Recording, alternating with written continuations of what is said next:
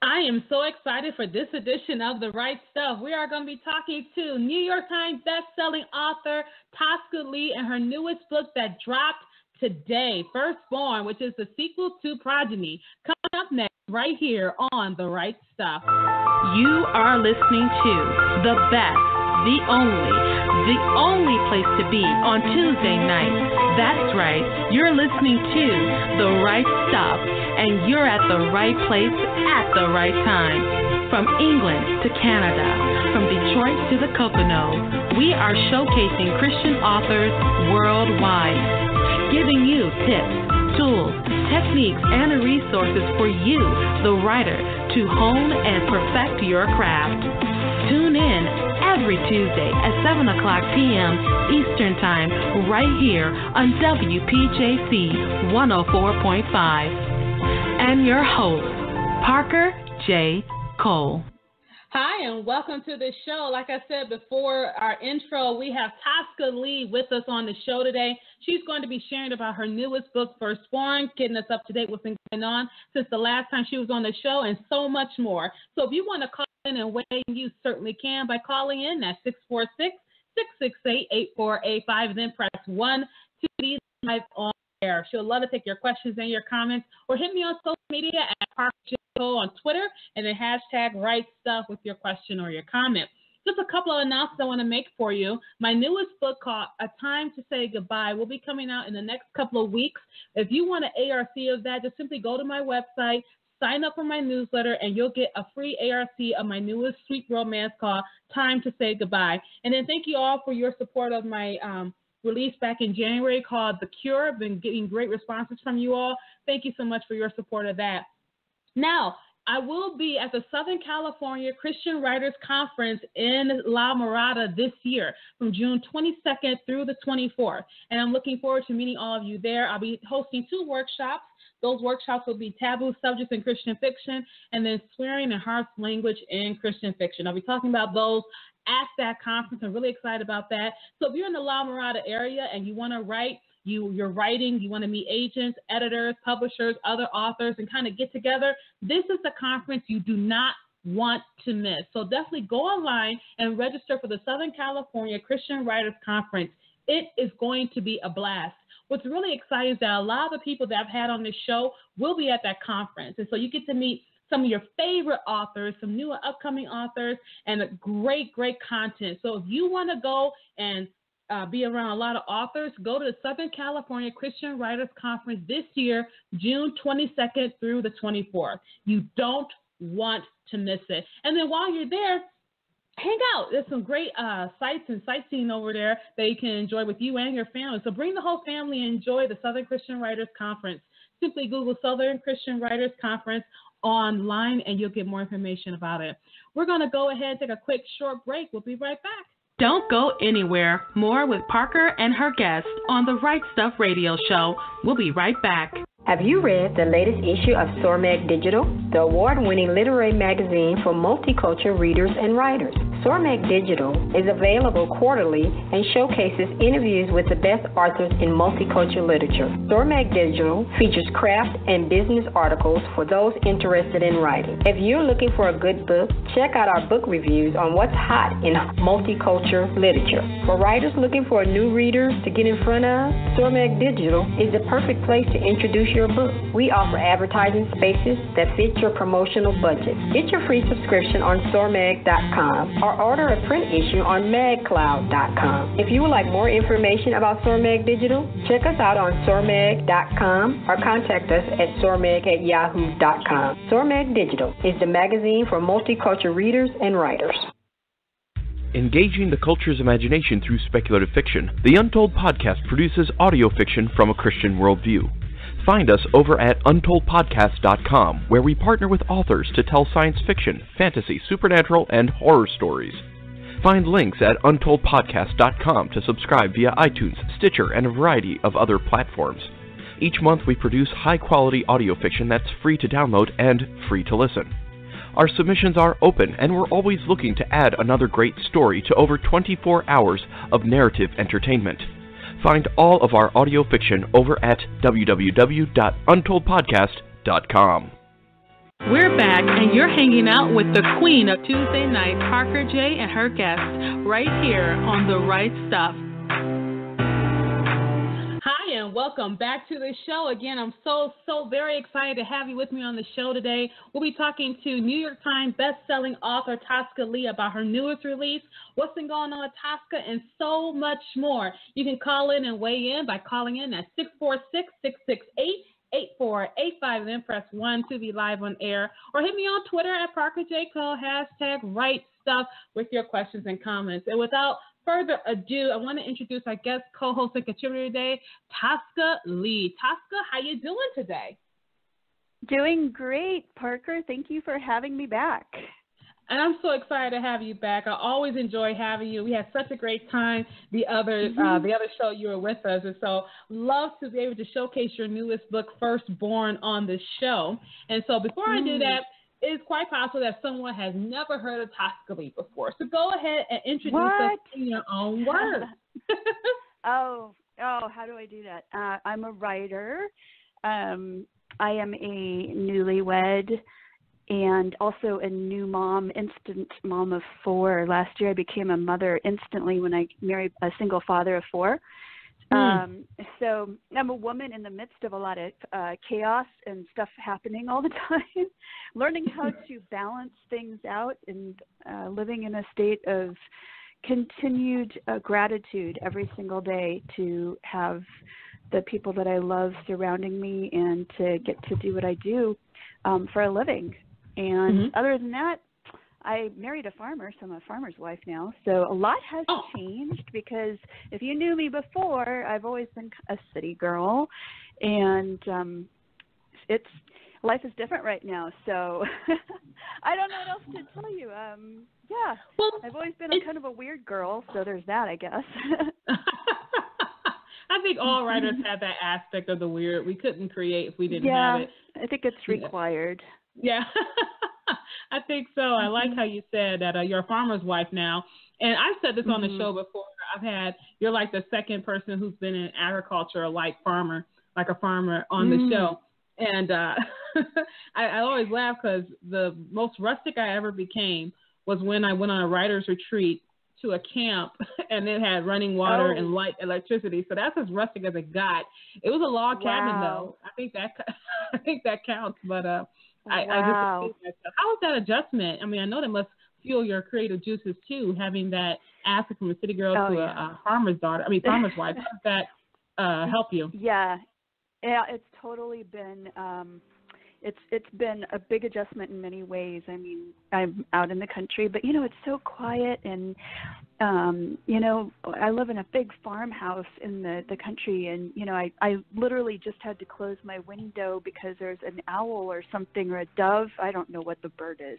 Some bird is hooting outside. So I closed my window so I could talk to you. But it's peaceful and everything's green right now.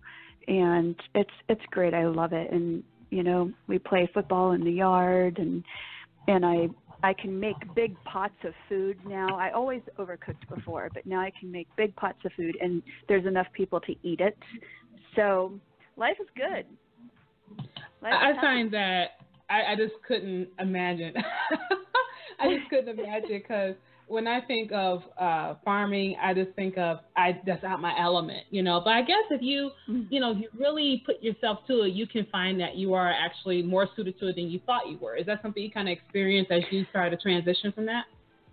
Yeah, I think so. I mean, it's really, it's not like I'm the one having to do the farming or I'm the one, for me, it's basically a location change and the nearest grocery store and Pilates and all that stuff is a lot farther away. But other than that, the biggest adjustment is becoming a mom. And, I have no idea what I'm doing, but they're training me really well. So, I have no idea what I'm doing. On the job and constant. So, and I love it. It's fun. Every single day is an adventure. So, but I've been tired a lot. I have to say, becoming an instant mom of 4, I go to bed a lot earlier than I used to.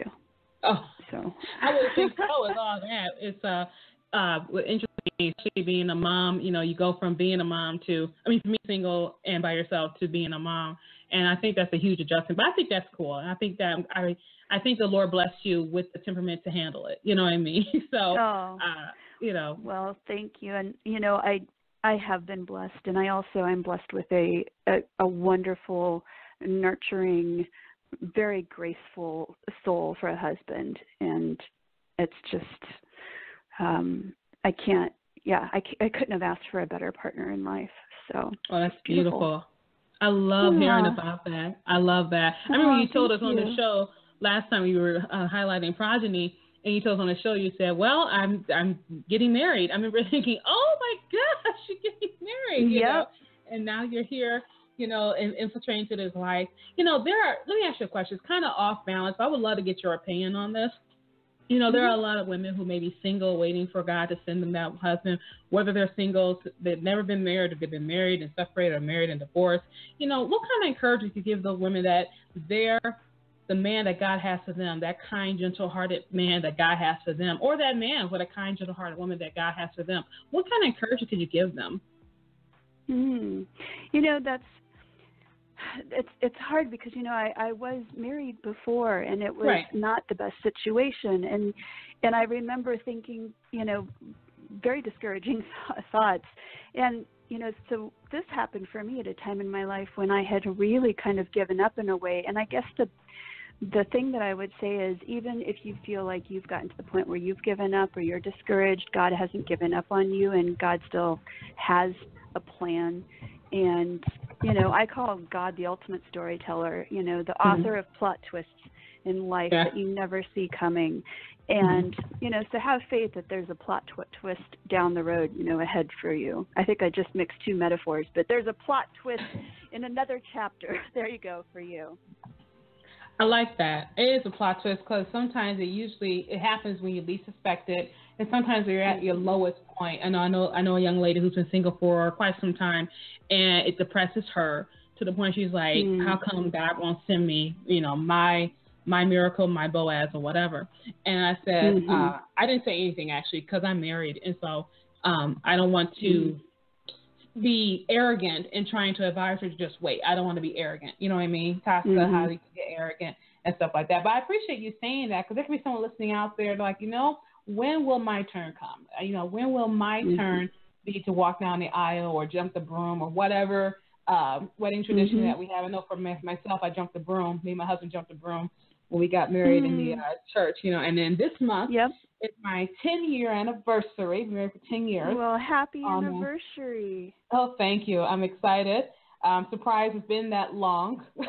I'm so surprised it's been that long. It flies. It just goes by so quickly. And the other day, he's going to kill me if he hears this, but the other day I was looking at him, and I was staring at him. I said, you're getting gray hair, So his hair is his vanity. It's his one vanity that he has. He's like, no, I'm not. I said, okay, if it'll make you feel better. It's just right. I have a hairdresser who calls the gray ones sparkles. So he like has in sparkles. Twilight. Oh, well, yeah, maybe not. But it's just a little bling on your head. It's not a gray hair. It's just a sparkle. Oh, yeah. That's what it is. I'll see if I'll roll with him next time. But I'm really excited to be talking about your newest book. I'm so excited about that. So, but I want people to kind of, go into the world of Firstborn and Progeny. Let's go ahead and open up the bandwidth here of what's going on in your series with Progeny and now your newest book, Firstborn. Okay. Well, this is a duology, so it all starts in the first book, which is the Progeny. And at the beginning of the book, there's a character. Her name is Emily, and she is going into a center for a procedure, and she's having the last 2 years of her memory erased, and we don't know why. We don't know where the center is. We don't know, what exactly is happening. And then the story starts, and she is recovering from this procedure in Maine and starting over. And she has a caretaker who's getting ready to leave and says, this letter is for you, as she leaves. And this letter was written by Emily to herself. And it basically says, Don't ask about the last 2 years. Don't try to remember. Don't go digging. Your life depends on it, and other lives depend on it. And then it says, P.S., your real name isn't Emily. You died in a car accident. You paid extra for that. So she realizes that she hasn't come just to start over. She has really come to Maine to hide. And she's living in a very remote part of Maine. And within a month of her being there, she's basically, found. And she goes on the run, and she finds out that she is a descendant of this infamous historical serial killer named Elizabeth Bathory, that she's from a long line of descendants with some interesting kind of slight supernatural powers, and that they're being systematically hunted by a secret society that's out to eradicate all of them. So she goes on the run to Europe, and it's basically a run for your life adventure that happens over the course of the two books. And I'm so glad, let me just say, I'm so glad that Firstborn is out today, because I've kind of been in hiding, because the first book did end on a cliffhanger, and I really meant for the second book to come out sooner, and everything was all set up for that. And then because of forces beyond my control, it was delayed. And so I've had readers waiting for the second book for quite a while, which takes up exactly where the progeny leaves off. So now I'm officially out of hiding. So that's the fun. Yeah. You do have to hide when your readers are trying to break. If they knew where you live, they would break down your door. Like, are you kidding me, Tasha? Yeah. And it's like, I'm so sorry that I ended it on a cliffhanger, but not really, because I really enjoyed doing it. So, yeah. So I'm glad this book is out. I like, I think that's a tactic that a lot of writers use when they're writing, more than one within a series or with a sequel like that. And you look on a cliffhanger, but sometimes the readers are like, no, you can't do this. That's right. Especially when it's really good. And I love that type of thing. Well, how was the genesis of Progeny and now Firstborn? How did that come to be? Were you walking down the street one day and saw a leaf and said, aha, how did that idea come about? It was a fan who wrote to me and said, maybe you should do something about Elizabeth Bathory. And she's a fascinating character. I had heard of her before. She's known, in legend as the Blood Countess, because she is supposedly, killed like some 600 young girls or something like that. I mean, she is on a par with Vlad Tepes, who became, Dracula in myth and legend and stuff. But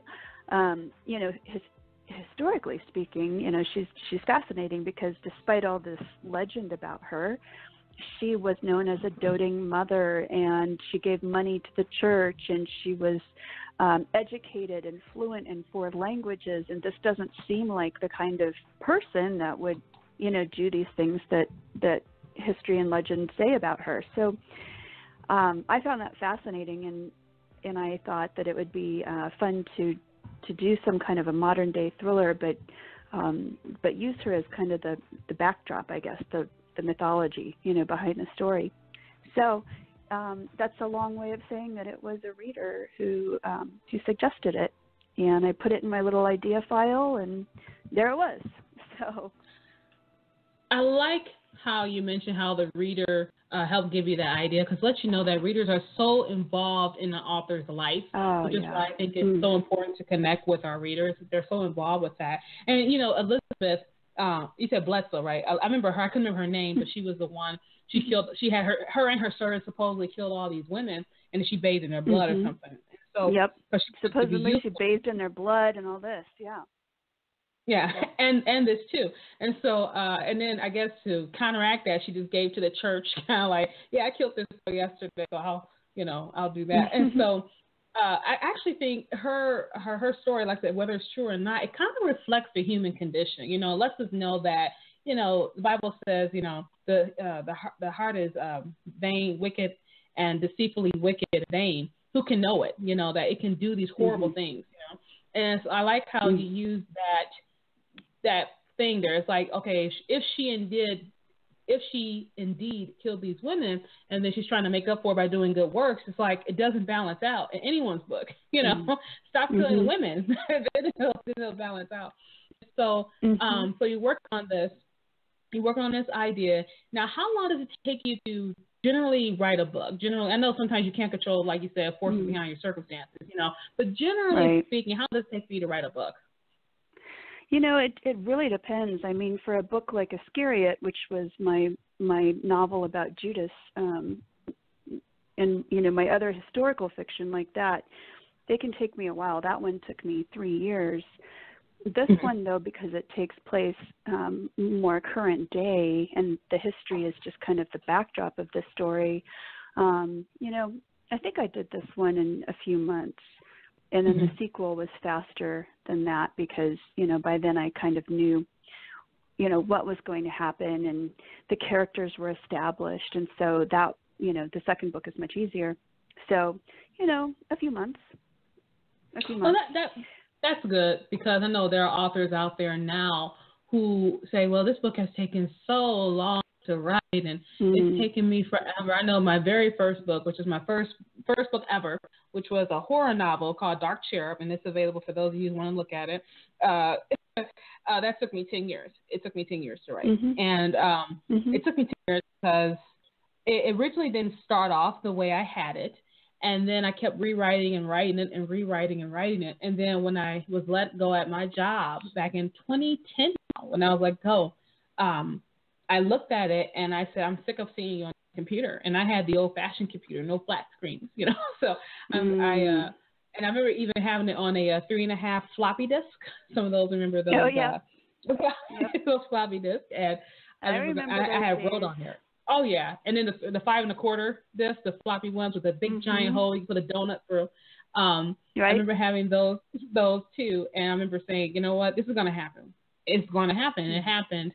I remember crying. I just totally bust out crying. Like, I'm finally an author. And then all that kind of stuff. So I always like to ask those kind of questions, Tosca, because I want our listeners out there to know that the most experienced of us still take time to write. Even though it may be an idea you may start 10 years ago, you still have to take that time out to write. We're going to go ahead and take a quick short break. When we come back, more with Tosca Lee, her newest book, Firstborn, and your questions and comments. Call in at 646-668-8485, and then press 1 to be live on air. Or hit me on Twitter at ParkerJCo, #RightStuff, with your questions and comments. We'll be right back. Don't go anywhere. More with Parker and her guests on the Right Stuff Radio Show. We'll be right back.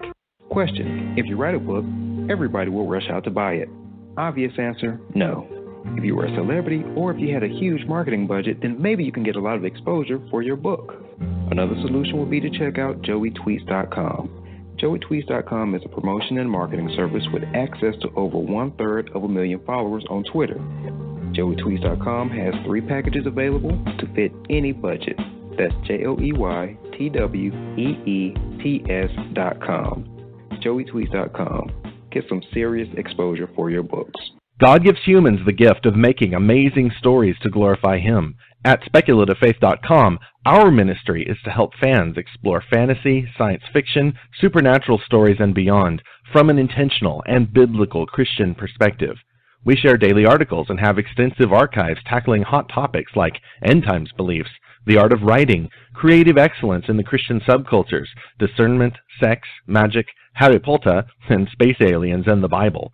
If you are a parent or anyone else with a discriminating palate, our reviewers explore fantastical novels, movies, television, and games in light of God's beauty, goodness, and truth. Want to find Christian stories? The Spec Faith Library lists every fantastical novel we can find from a Christian author. It's all part of our mission to discern, engage, and enjoy fantastical human creativity in honor of our Creator, Jesus Christ. SpeculativeFaith.com, exploring fantastical stories for God's glory. We're back, and you're hanging out with the queen of Tuesday night, Parker J. and her guests, right here on The Right Stuff.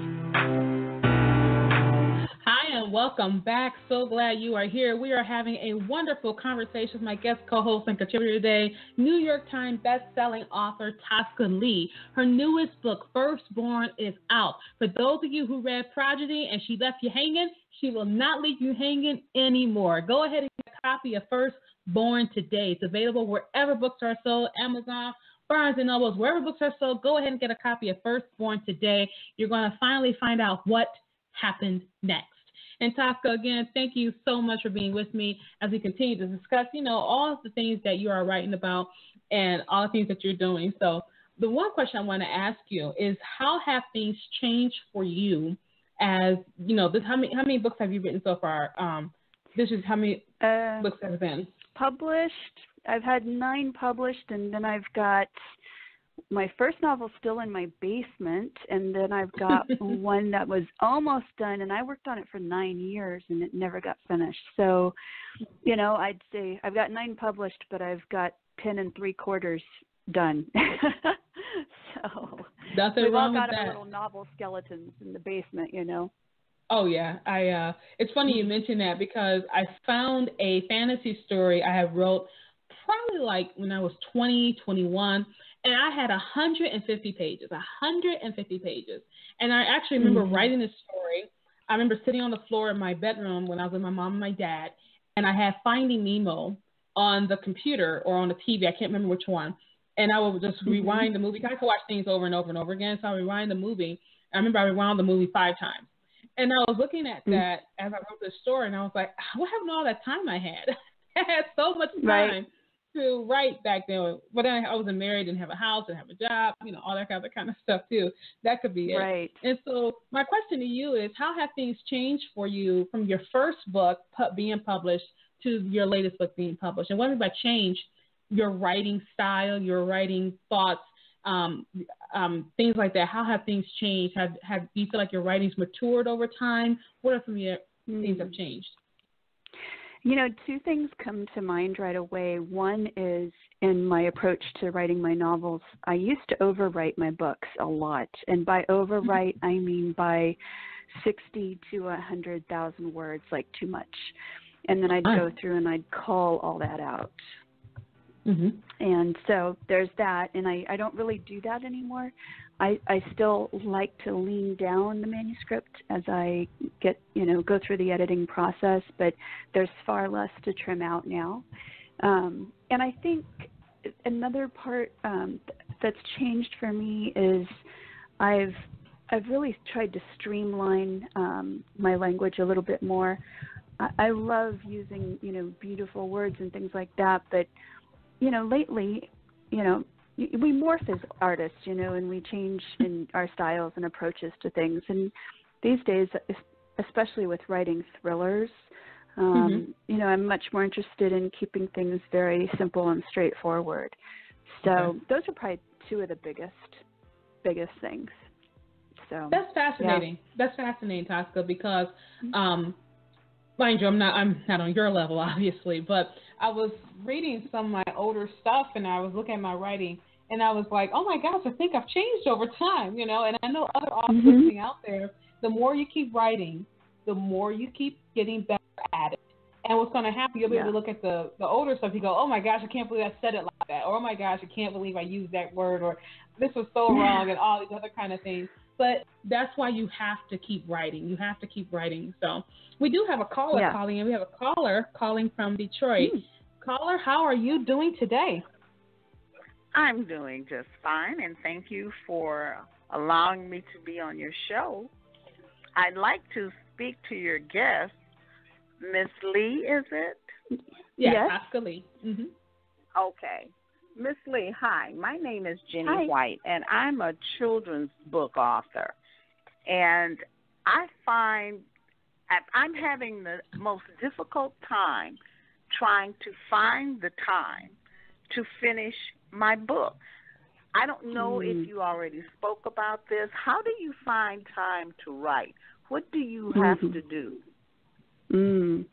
Well, I mean, it's like finding, first of all, hi, Jenny. It's Jenny, right? Hi, doing? Yes. Okay, hi. I think it's just like anything. I mean, if it's something that's important to you, then you have to make the time, whether that means getting up a little earlier or staying up a little later at night or skipping another activity. And I know that, this has really been an issue for me since becoming an Insta mom last year. And, it's like, I don't know where my time went now, but I guess that's one of the lucky things about, later on in your career, you get deadlines, which feel kind of like a curse when it happens, but they are actually very helpful. So maybe you need to set some deadlines for yourself or find somebody that can be an accountability partner to you. But I think it just comes down to figuring. Because when I set deadlines for myself, I just skip right over them. I mean, I see now why authors have to go out to the forest, to the cabin, to be alone to write, because there's so much stuff coming at you. Of course. And it's just, when you're on social media and all this other stuff. Yeah. And my books are not even, I mean, they're like 23, 24, 25 pages. So, that shouldn't take me no more than even one whole day. I should be able to get through a book. But then I have other things coming at me. Here's what you do. You treat yourself to a day or even a overnight retreat somewhere. So whether it's at a hotel or whether it's at a friend's house or somewhere, or borrow, a friend's spare room or something, but you take yourself on a little retreat and tell yourself that you're going to work on this while you're there. And if you can be alone while you're doing it, that's better than, staying at a friend's house or something, because you'll actually not be tempted to, visit the whole time. But that's what I have to do sometimes, is go kind of hole up somewhere for a few days to really get some work done without distraction. Right. Well, that's good to know. Maybe to the library. I find that when I was in college, if I was home alone at the house, I got the television, I got the telephone, I got the refrigerator. I mean, I got it all. So I would physically have to remove myself from that environment. So, I see what you're saying. Maybe the library is great. Yeah. The library is wonderful. They've got little conference rooms sometimes that you can lock yourself into. Absolutely. So maybe that's what I'll have to do. Thank you so much. Oh, it's my pleasure. Thanks for calling in. No problem. Thank you so much, Jenny, for calling in. That was Jenny from Detroit. And, Tosca, Jenny actually highlights a problem a lot of authors complain about is time management. And so I know recently for myself, I actually did that. I didn't tell anybody but my husband because he had to know, but I recently just locked myself in a hotel room this past weekend and just wrote the entire time. I only came out to go to church, and then I came back and was back in the hotel room just writing. And I would take breaks, because your mind just explodes with so much information. And then because you need that break as you're trying to write. And so I like how you said, take yourself out that busy environment, and like Jenny quipped how she said that you have to go into the forest away from people, where you see maybe, Gandalf standing around there protecting you from all the busyness that's going on, you know what I mean? Because you just want that time. And I think she brought up something too that I want you to expand on, Tosca. She said, I'm a children's book author, and my books could be 25 pages tops. And it just lets you know just how, no matter what you're writing, it can be a task. Can you go ahead and expand on that? Well, say that last part. The fact that even though she says she's a children's book author, 25 pages could be her book, that writing is a task. Well, it is something that if you just have to commit yourself to. And, I think one of the hardest things about making time to write is this idea of it sounds like a dirty word, but of procrastination, in a way, because we find other things that we do. We have to do the laundry. Well, we have to cook dinner. Well, we have to feed our kids. Well, of course we have to do all those things. But in the meantime, it's easy to avoid the project at hand. And I think sometimes we enable ourselves to do that because when we're not in there getting messy doing it, it's still perfect in our minds. But when you sit down to write and it starts to get messy, you realize, gosh, this is not coming out as beautifully or as perfect as I thought it would. And you have to deal with the mess. And so I think sometimes, not having time is a way for us to allow that project to be shiny and perfect still while it's, in our imagination, and not have to deal with the big mess of getting in there and getting our hands dirty. But does that make sense? I think it does, because sometimes, especially if I set my own deadline, I set it, I can reset it again, I think that's kind of like where some people, Jenny was coming from, our caller, where she was coming from. And like how she said that, because I can set my own deadline and say, okay, I'm going to get done with this. I'm only responsible for myself. So I really like you said having an accountability partner. And I also think, too, and Tasca, you can relate. I don't know if you can relate to this or not. I know some authors, they crank out the book so quickly. And you're looking like, well, how are they able to do that? How come I can't do that?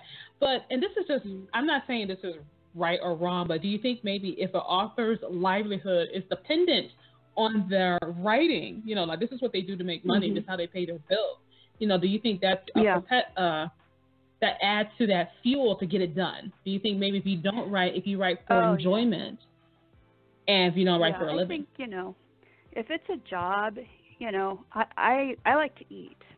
So this is my full-time job. So I've got to make those deadlines. So, before I had that, it was hard to make myself sit down and write, and it was hard to do that. And in between, I had other jobs and I had other responsibilities and things, So it does change when you're doing it as a livelihood. So for sure, it makes a difference. I think that does make a difference too. And but mind you, I'm not saying that people shouldn't write for enjoyment. I'm not saying that at all. But I'm just saying for some of us, we write because we enjoy writing. And for other of us, this is how we make money. This is how I live. I know there's one story, Tasca, I don't know if you ever saw it, where this couple was about to lose their house. They were going to lose their house. They had no job. They were going to lose their house. They ended up writing, I think, within, I don't know, some sick number, like 6 weeks. They wrote like a book or a couple books in 6 weeks, something like that. And they became best-selling. And then they actually, because of being best-selling, they were able to pay and stave off the foreclosure on their home. And then they just started cranking them out. They just started cranking them out. And I like those kind of stories, And then you have some authors who say, well, I haven't sold a book in 4 months and all this other kind of stuff. You just keep pushing at it. Well, my first book took 6 years to sell. So, and I did write that manuscript that would become Demon, a Memoir, my first novel. I did write it in 6 weeks, but then it took 6 years. So, and in between, I was having a hard time finding the motivation to continue writing, another one or the next one, because everything was kind of in limbo.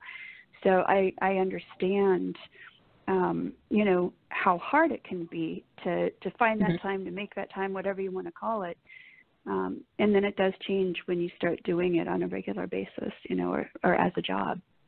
So. Yeah, totally feel that one too. Now I gotta let our listeners know, because I was so excited to get this from Tasca. Tasca was recently endorsed my book, The Cure, and I hurried up and splattered it on the cover of the book because I was so excited to get an endorsement from Tasca Lee. This is a New York Times bestselling author, and she endorsed my book.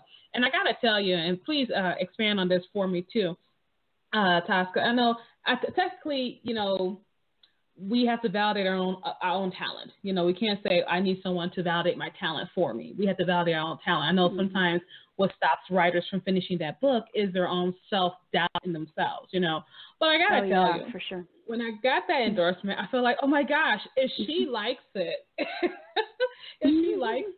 maybe I'm better than I give myself credit for it. You know what I mean? And so can you kind of speak to, just having the belief in yourself that you can write and how that can really aid the writer in continuing to finish their book? Well, I think that, having confidence in pushing away fear while you're writing, that is one of the ongoing battles, I think, for every single writer. Or at least it is for most of the writers I know, and it is for me. And I think, when you sit down to write, there's a reason that I say my number one rule of writing is to write like no one will ever read this. Well, why would I say that? Because when you write like you're writing secret stuff in your closet, you're not afraid. And you can be completely authentic and honest and gritty or whatever. You know, you're not thinking about what your parents or pastor or neighbors or anybody's going to, you know, think about it. If you think about that while you're writing, I mean, it's just going to constipate you basically. So, so I think, you know, finding ways to, you know, push aside fear is one of the most important ways that we hold on to that confidence while we're writing and say, okay, let me stretch out my arms in this world and, you know, see what I can do in here and have fun. That's the most important part, is having fun when you write. I know when you create your world, I know Hava, oh my God, I just love Hava, okay? You know, that book just really, I love that book, Tosca, you know, and just the imagery and it was beautiful. It was a beautiful book. And, you know, I know other authors are like, I can't write like that. You know, the first thing they say is, I can't do that. And it's like you're telling us, you know, don't let those negative thoughts constipate us. I love that phrase. I mean, use it forever now, because we all been in a situation where we've been in that situation before.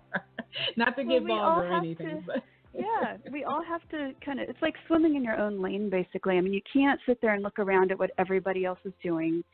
You can't be worried about all the people that are watching you or looking. You just have to do your thing. And when I think about, you know, remember back to, you know, when we're kids, and we would play, we'd make up things, we'd make up songs, we'd, you know, whatever. And we weren't self-conscious about this stuff.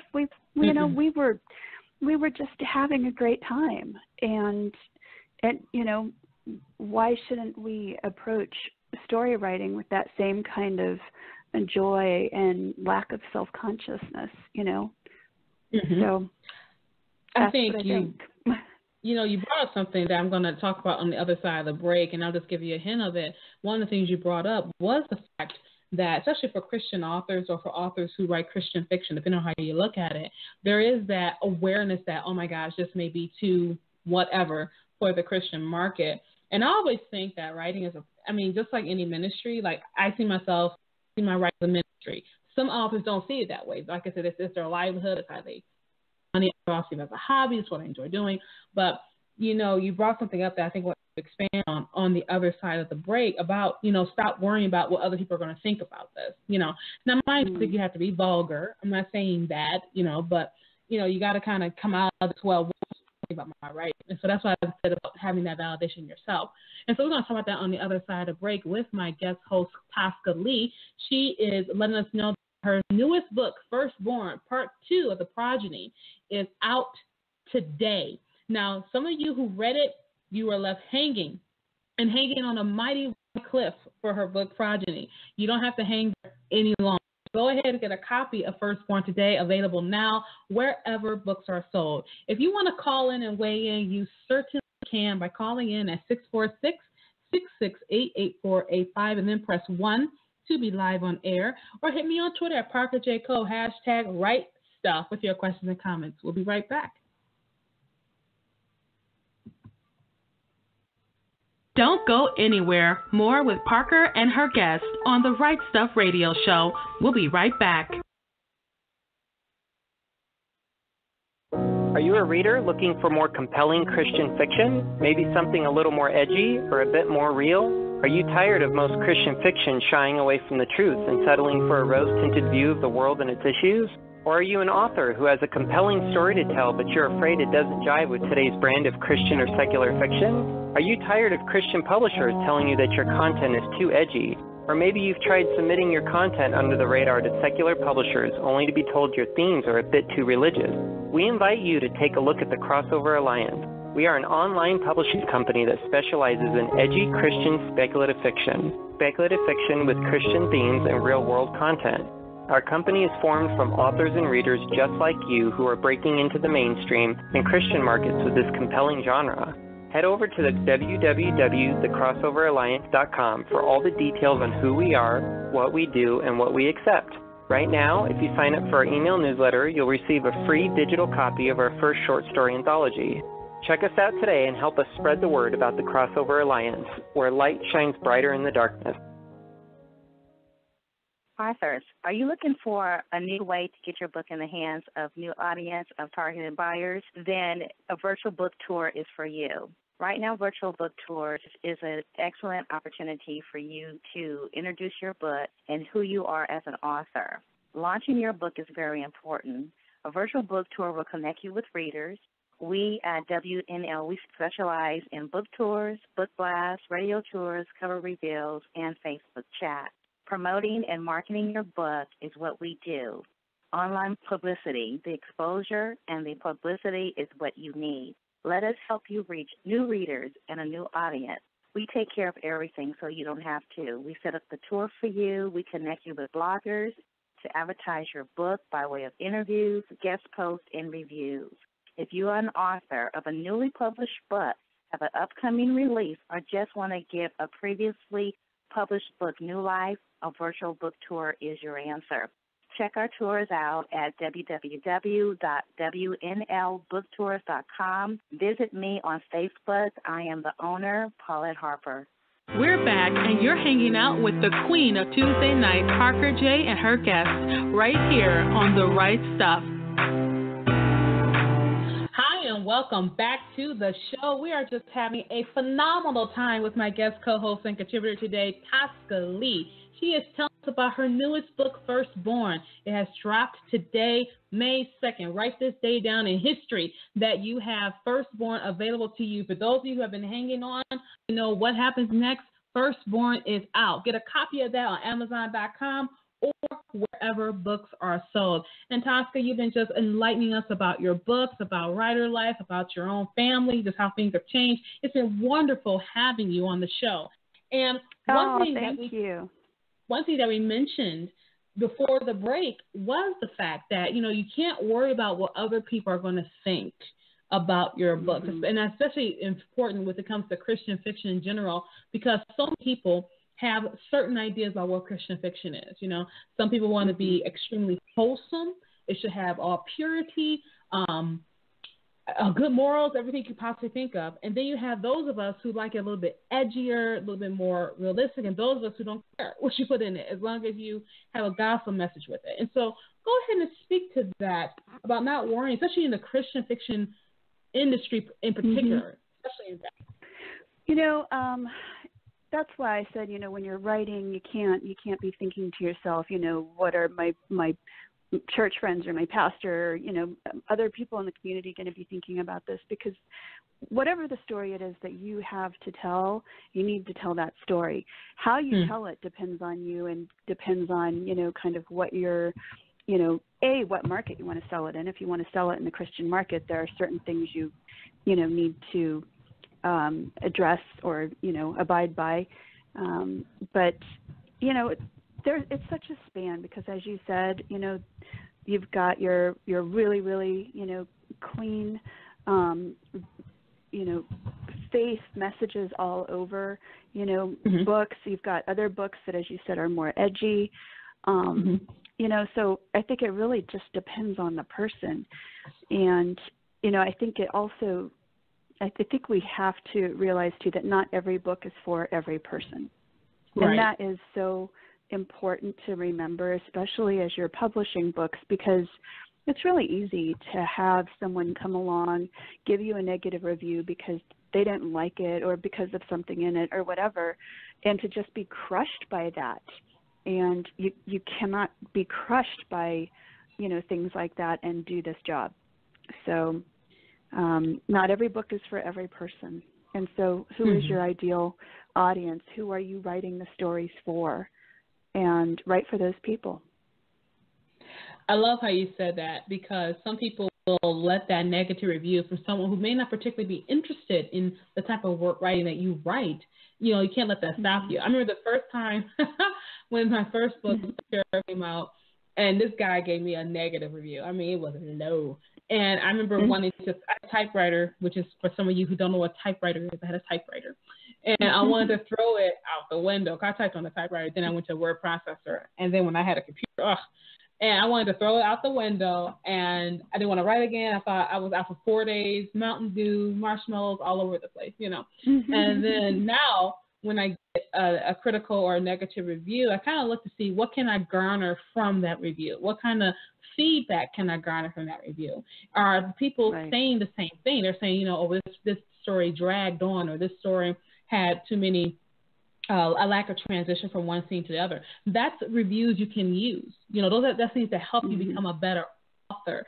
But they're just saying, well, I didn't particularly care for this book, it's not my genre, then that's subjective. I know for myself, and I know for yourself too, Tosca, you've read books that you didn't like. You go, I just can't feel it. I don't get what the hoopla, And so that's really good information for those authors out there to know. Now, some of you want to meet Tosca. I know you want to meet her. And there's a way you can meet her coming up very soon.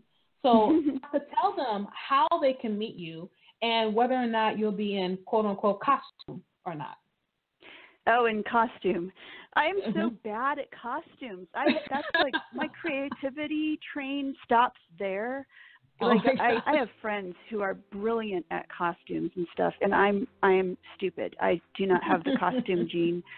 So I doubt I'll be in costume, but I will be at SoCal, the Southern California Writers Conference, and that is happening June 22nd to 24th, and it's at Biola University, and so it'll be a good time. So if you're in the area, come on out.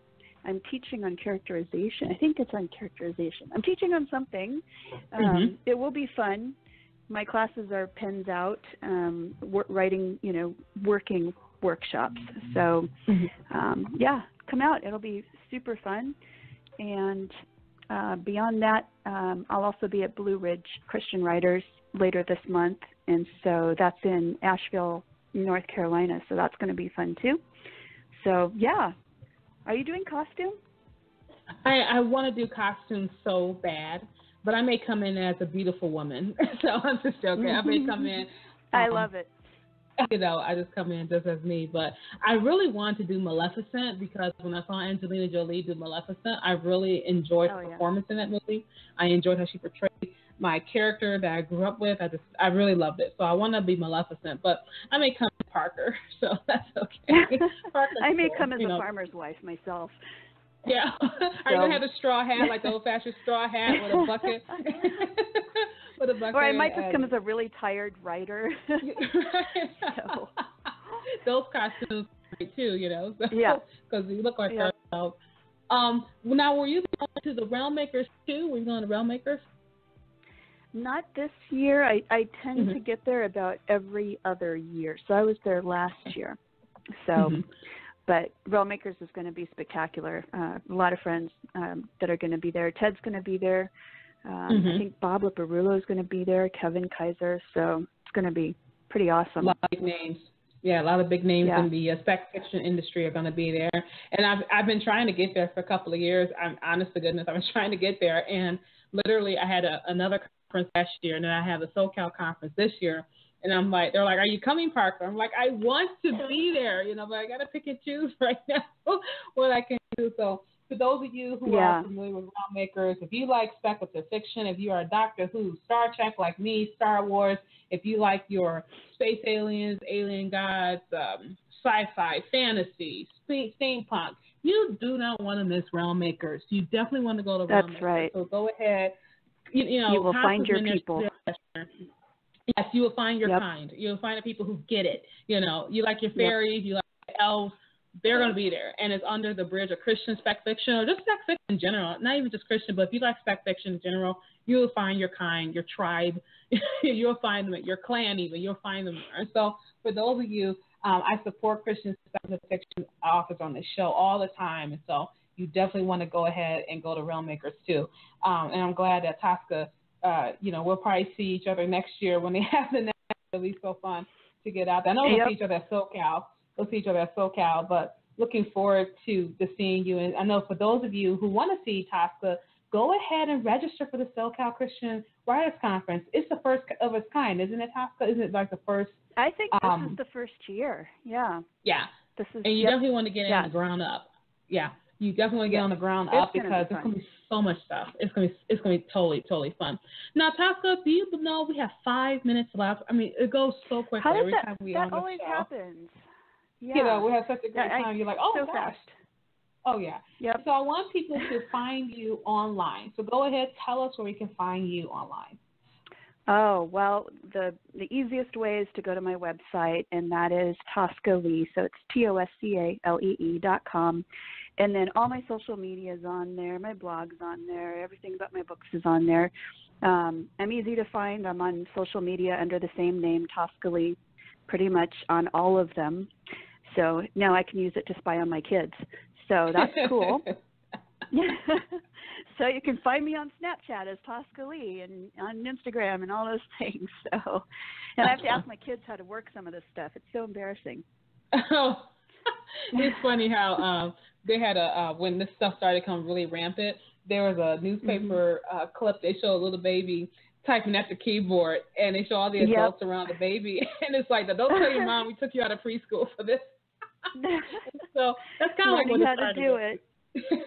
Yep. I love it. It just shows that our technology is getting more and more sophisticated, and how our kids are just, glued into it right away. They're glued into it because they can't help it. They see mom talking on the cell phone. They see dad pull up a tablet and do this kind of thing, So it's exciting. And so, Tosca, the show is always about encouraging authors. And so in the couple minutes we have left, go ahead and encourage the authors whom God has given the gift to write to pick up that pen and write. Yeah. Well, here's a thought that I will leave them with. You are created in the image of the most creative being in the universe. So creativity is in your DNA. And to suppress that creativity is to suppress a part of who you really are. So out of the legacy of that ultimate creator and in honor of that ultimate creator, honor that part of who you are by picking up the pen and writing your story. God has a story to tell about you, but a part of that happening is you telling your own story. I like that. Especially said you are created in the image of the most creative creator in the universe. I like that. I may have to put that in a frame and put it on some paper and just put it on my walls, because that'll preach. If I had a podium, I would give you a podium and have to preach right now, Tosca. Can we get an amen? Yeah, and my old church, you throw the fans at the pastor and all that. So I'm going to totally do that. I love that, and I think that's going to help someone out there who wants to write to pick up the pen and write. Tosca, thank you so much for being with me on the show. Oh, thank you for taking time out. Thank you, Parker, for having me again. This is always so much fun. So thank you for what you do. Thank you for your work, and thank you for your radio show and helping other authors also meet other readers. So thank you for that. We were just having a wonderful, fantastic time with my wonderful guest co-host and contributor today, Tosca Lee. I want to thank Tosca for her kind words. I enjoy having Tosca on the show. For those of you who follow me now for 4 years, when she first came onto my show, I was a nervous wreck. I could not hardly talk. I was so excited, and I was thinking, will she give me the time of day? And she gave me the time of day. And I remember thinking, but this is a New York Times bestselling author. Are they human? And you've come to find out she's just as human as me and you and anybody else. And so to be here and have her with me again 4 years down the line, it's absolutely wonderful. So if you want to get a copy of Tosca's book, you know what Tosca's all about, you want to follow her blog, talk to her, I want you to go to her website, ToscaLee.com. That's TOSCA Lee.com. Find out any and everything about her. You definitely want to do, for those of you who've been hanging out for Progeny, Firstborn is out. Go ahead and get a copy of it today. You're going to be disappointed. Tosca is a phenomenal writer. My personal favorite is How Also Enjoy Demons. So if you want to go ahead and get a copy of Tosca's books, go to her website, Tosca Lee, or follow her Twitter. She has Twitter, Tosca Lee, very simple. And, you want to bless her by buying her books, because you're going to be blessed when you read them too. Thank you for joining me for this edition of The Right Stuff. You have a wonderful, absolutely glorious day from the Queen of Tuesday Nights, Parker J. See you soon. Thank you for joining us for this edition of The Right Stuff. Follow Parker online at parkerjcole.com. To hear this show and other shows, visit the show archive at therightstuffradio.wordpress.com. We'll be back same time next week, 7 p.m. Eastern Time.